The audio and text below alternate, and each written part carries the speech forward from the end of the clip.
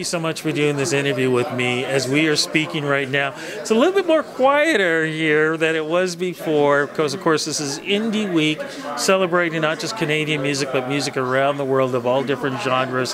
How does it feel being part of all this? How does it feel being part of what the chaos was going on? But more importantly, how does it feel knowing that you have a stage here in Toronto to present your music for fans of music?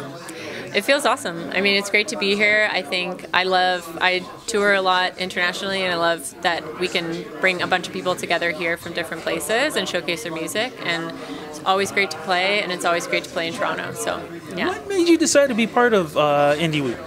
I actually met Daryl from Indie Week on the riverbanks of Chile. Okay, gotta stop you there. Okay. Explain who Daryl is. Okay, Daryl is the founder of Indie Week. So we met 2 years ago on a business trade mission to Chile and Argentina and really hit it off. We're both big fans of independent music, and I ran a house concert series here for local artists. So yeah, so we got involved in some different projects, working with a bunch of different Brazilian bands, and yeah. What is it like being, working behind the scenes, but at the same time working in front of that microphone? Yeah. You know what? It's really cool. I think there's huge benefits. Sometimes it can be a little bit much if you're doing it all in the same day.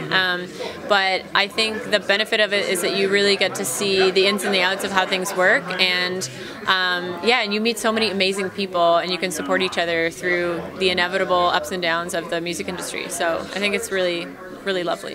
Where did that love of music begin for you?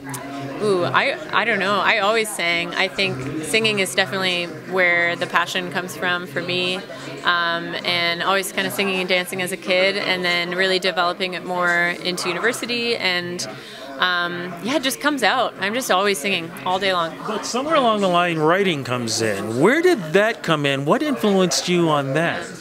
So writing for me came a little later. I probably started about 4 or 5 years ago, and that really came because I got to a place emotionally where I felt like I had no other choice. I was really in a spot where I needed to work through some things, and music was the way that I did that. So yeah, and it's continued to be that for me. It's a way to articulate things that are hard to articulate. Feelings can be very nebulous, so it's been a way for me to really develop that, and I think from that I've gained the confidence about writing that has helped me really push forward and see how much creativity, how much I actually love writing, and what a big part of my life it is now. Do you remember the first song you wrote that you performed for an audience, and what was that like?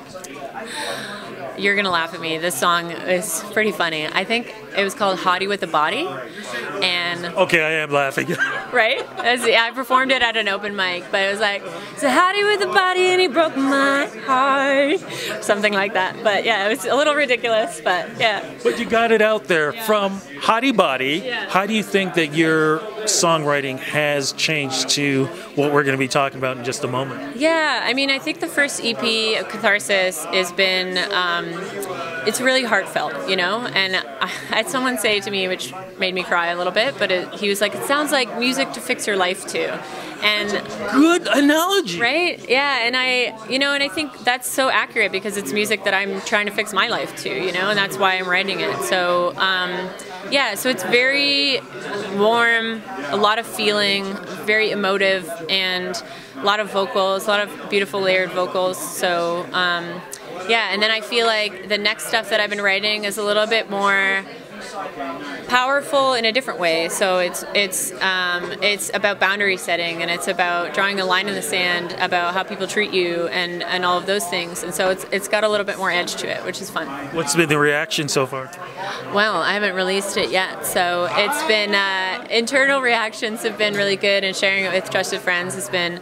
I played it at a couple shows this summer too, and it's been great. I mean, I think there are still relatable themes. It's going through this life and trying to figure out where your boundaries lie, and it's really important to set them. I think as we grow and mature, that's a big part of being healthy, is figuring out, okay, like where do I stand in this, and how do I have relationships with people that are really productive and really loving, and a part of that love sometimes is setting boundaries. So yeah. Absolutely. When does the EP come out? TBD, but it'll be in 2020. Yeah, so I'll probably start releasing singles as of February. So got some videos in the works and just trying to make it happen. And shows in 2020, what can we look forward to?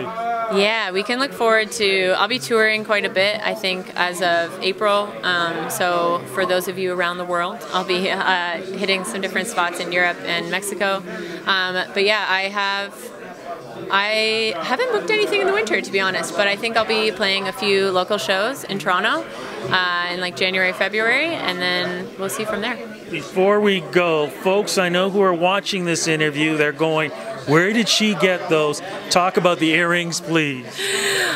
The earrings I bought for a video shoot, and I actually got them at Aldo Accessories, of all places. I wish there was like a cooler story behind it, but they they're going to start great stuff there. Yeah. You realize now that they just like turn the computer off, they're running over, and they're looking for this. Like, how do we get them? Yeah, they're awesome. Yeah. Social media, where do we go to follow you? Julie Neff Music on Instagram and Julie Neff everywhere else. So yeah, you can find me on Spotify, Apple Music, all the places. Thank you so much. Have a great time during Indie Week and looking forward to everything in 2020. Thanks for having me.